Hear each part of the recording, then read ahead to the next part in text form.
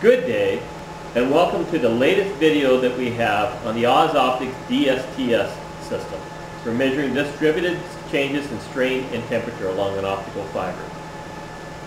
In a previous video, we demonstrated the range and capabilities of our BOTDR system, Brillouin Optical Time Domain Analysis system.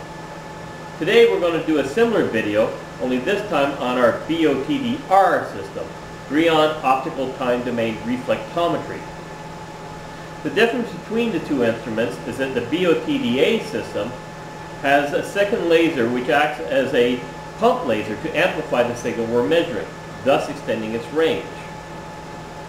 Using that instrument, we were able to demonstrate measurements over a fiber exceeding 100 kilometers in length. While the BOTDR system cannot match the BOTDR system in terms of range, it's quite good on its own. So today we're going to demonstrate the BOTDR system measuring a change in temperature along a 50 kilometer length of fiber. Let's walk you through the setup. So here is our setup for our experiment. We have over on our left side here the BOTDR system. It's connected up to a 25 kilometer spool of fiber. That in turn is connected to a 70 meter long spool of fiber, which we put inside this insulating container here. The fiber then comes out to another 25 kilometer length of fiber, which is in turn connected to a second 70 meter long spool of fiber, which is also inside our insulated box. And finally, the output from that 70 meters of fiber is connected to a 1 kilometer spool of fiber. We'll be making our measurements on the two sections of 70 meter long fiber, one at the 25 kilometer point and one at the 50 kilometer point. We will first take a baseline measurement in room temperature, and then we will immerse both spools of fiber inside ice water, which will lower the temperature down to 0 degrees. We will then use the BOTDR system to measure the change in temperature and show how it can detect the changes on both spools of fiber at the 25 kilometer mark and the 50 kilometer mark. Alright, so before we can begin any measurements, we first have to set up the BOTDR unit and set the parameters and take a baseline reading. So, to begin, we click on the BOTDR button, and this brings us to our configuration menu. We've set up the instrument to be using channel 2 on our instrument.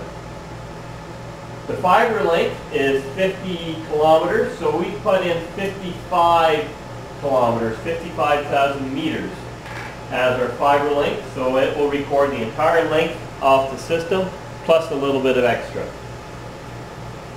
Because of the length we're doing, 50 kilometers, we're going with a pulse width of 250 nanoseconds. This is the recommended pulse width for dealing with fibers this long.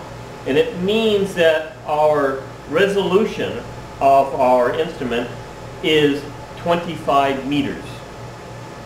So we're able to detect changes in strain or temperature over a section of fiber 25 meters long, anywhere along the 50 kilometers of fiber. We're using a spatial step size of only 5 meters. So it's finer than the resolution of our pulse width. And that'll allow us to get a decent shape of the profiles, and you'll be able to see how the pulse width causes a slope at the beginning and end of the affected temperature. Because it is such a long length of fiber, we're doing quite a lot of averaging here. We've set up the averages at 35,000 averages. Okay? The maximum setting we have is just over 65,000 averages. So we're going about half of the maximum limit here. We could do it for a full 65,000, and that'll give us a slightly better reading than what we're taking here. But this will do for our experiment, and it will allow us to take readings about once every 15 minutes. And the fiber, of course, is standard Corning SMF28 fiber.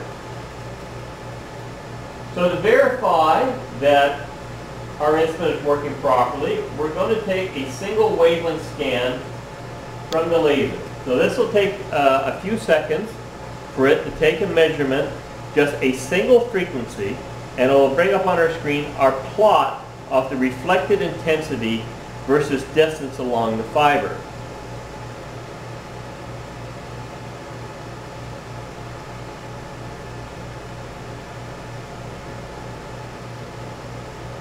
And here's our image.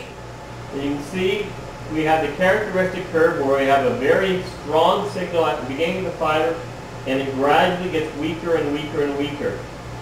At the halfway point, we have the transition from one fiber to the next, and then it completely continues to get weaker until we get near to the end where we have quite a small signal.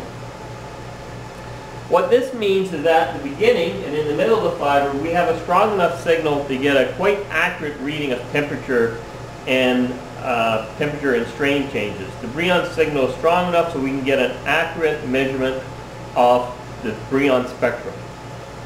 When we get out near the end, the signal is very weak compared to the background noise, so you're going to start seeing some noise appear in our signal, which is going to affect the accuracy of our measurements of temperature or strain up at the upper limit. And you'll see that as we're continuing to take the measurement.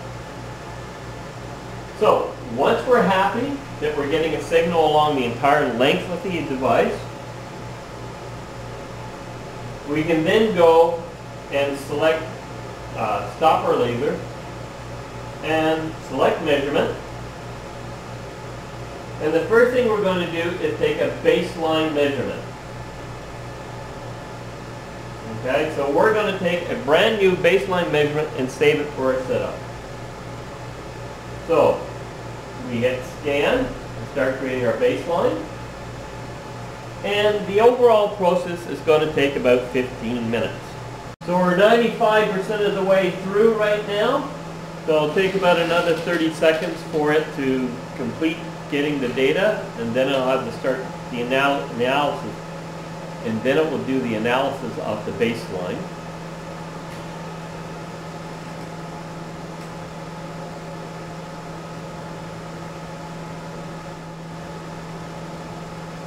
And it's almost finishing gathering all the data. It's 97% of the way done.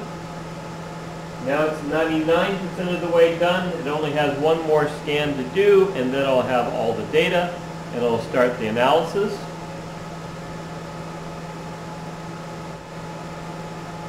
Now it's analyzing the data finally. It only takes it about half a minute for it to get the analysis done. And once it's completed, it will display for us the complete baseline measurement. And you can see quite clearly in the middle the transition from one fiber to the other. And if we zoom in onto that feature,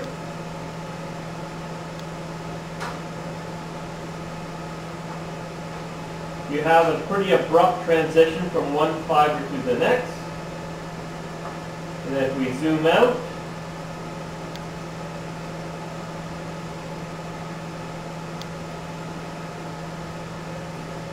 down at the end here,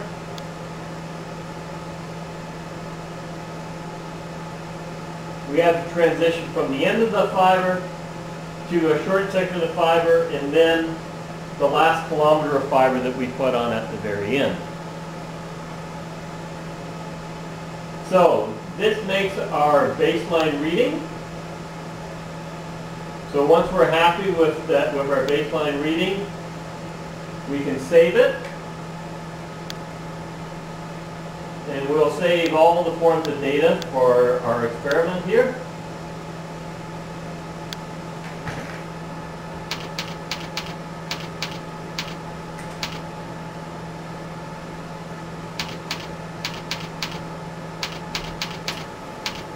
All right, we'll save that baseline reading.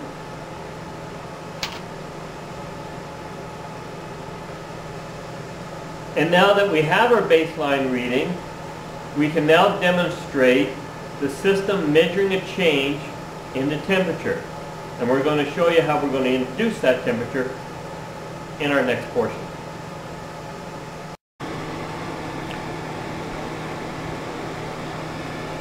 So, inside you can see our two spools of fiber, and we also have a thermocouple out here that's recording the temperature at the spool. As you can see right now, the room temperature is being recorded as 21.6 degrees. So that's the temperature inside our insulated box. So we'll now pour in our pitcher of ice water. Immerse the fiber in the ice. And as you can see, the temperature is now a nice cool 0.3 degrees inside. So having established a nice cold temperature for the box, we will close it up so it'll stay cool.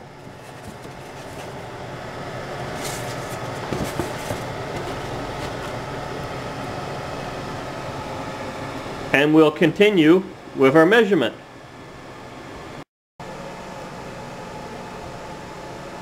And now with the ice water covering our pieces of fiber, let's start our temperature measurement. So we click on strain temperature. We make sure it's showing relative temperature. And we hit the start button to take our reading. And again, this will take about the same amount of time as our baseline reading, around about 15 to 20 minutes to take the result. And we're just about finished taking our temperature measurement. We're at the 97% mark, so it should take it only a minute more for it to complete the measurements. 99% mark, so it's just getting that last bit of data, and once it's recorded this last scan, it'll do the data analysis and we'll be able to see the results.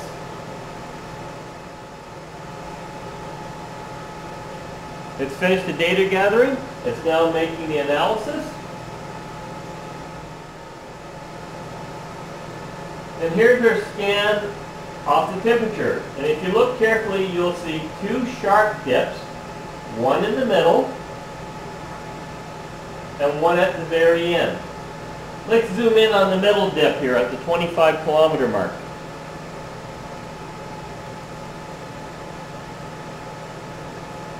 So, zooming in this section, you can clearly see the drop in the temperature. From an initial reading on this side of reading 1.5 degrees, of reading currently 1.5 degree change in temperature, to the bottom here, where it's measuring minus 21.5. So the overall change according to the system here is roughly 23 degrees Celsius, which is pretty close to what our measurement reading was with the thermocouple, where we saw a temperature change of roughly 21 degrees Celsius.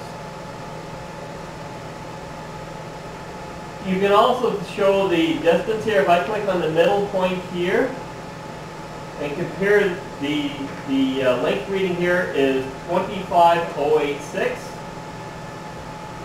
whereas on the other side, equal distance, 25,163. So the difference there is a little bit under 80 meters. To be exact, it's 77 meters. Okay? Now you can see how we're limited by the pulse width.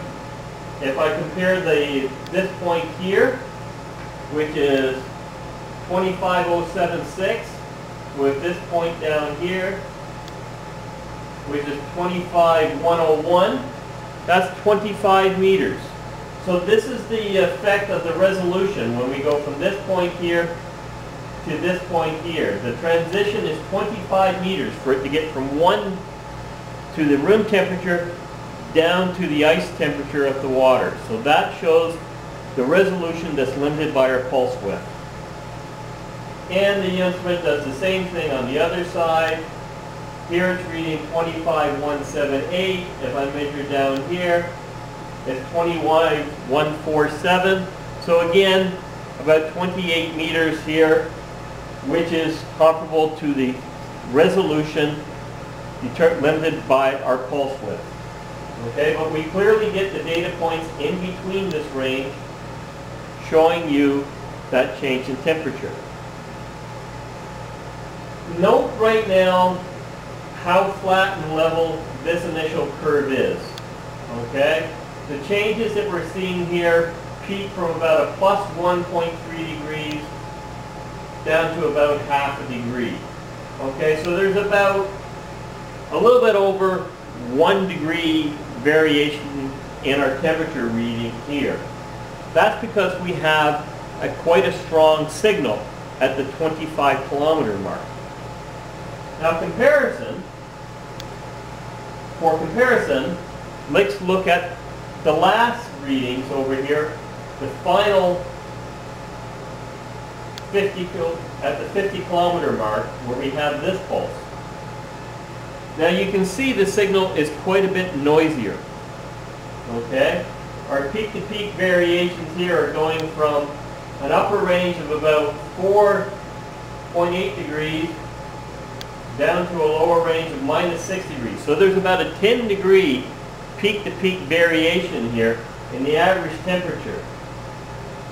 Now for comparison, in the middle here, the middle reading is roughly 22.89 degrees, and it's peaking from a 19 degree drop in temperature down to a low of almost 25 degrees drop in temperature. Okay? So this is the peak-to-peak variation in the temperature reading at the end here. It's roughly plus or minus 3 degrees. So a significantly noisier signal than what we had in the middle of the range, but still strong enough in order to actually detect that change in temperature as we went from one transition to the other. And if we're looking at the average temperature change over this range, it's consistent with our reading halfway in between, in the middle of our system. To explain why we see this, let's take a look at the Brillouin spectrum itself. We'll zoom out.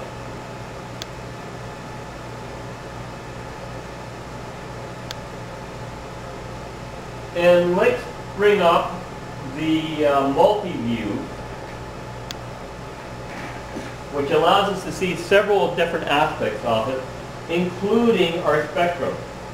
If we go into the middle of the system, you can see how we get a very strong spectrum here. The peak is hitting around about 7 units compared to our background signal. On the other end, at the 50 kilometer mark, we have a much weaker signal here. It's really down to slightly under 1 unit signal strength. And comparing that with the background noise in the signal, you can see significant variation. So this is what's affecting the accuracy of our measurement right now. There are several ways to improve this. The key way to improve this is to increase the time taken to average the system. If we had extended our measurements to 65,000 measurements averaging, then we would have improved our signal-to-noise ratio by a factor of 40%. And that, in turn, would improve the accuracy of our measurements at the very end of the fiber. But our demonstration here shows quite clearly how we can actually detect changes and measure the changes in temperature at a distance as far out as 50 kilometers. I hope you appreciate and enjoyed this video. If you have any questions, please contact Oz Optics, and we'll be happy to tell you more about our products.